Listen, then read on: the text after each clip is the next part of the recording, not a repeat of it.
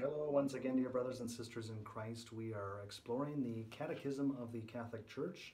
We are making our way through the four main parts. The first part in which we're looking at is actually the profession of faith.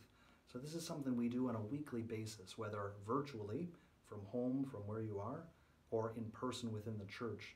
We profess what it is we believe, be it through the Nicene Creed, which is sometimes known as the longer creed, or the Apostles' Creed, which is the shorter version, which really gets to the core of who we are as Catholic Christians, as believers in the Lord, as followers of Jesus.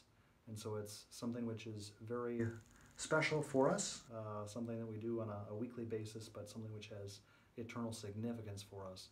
It's more than just reciting something, like reading a bit of poetry or Shakespeare or something, but these are the core beliefs of who we are.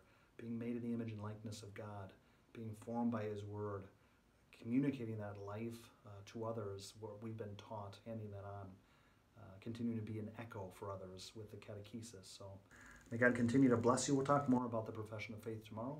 May God help you to live that faith, the Father, Son, and Holy Spirit. Amen. We'll see you soon, God willing.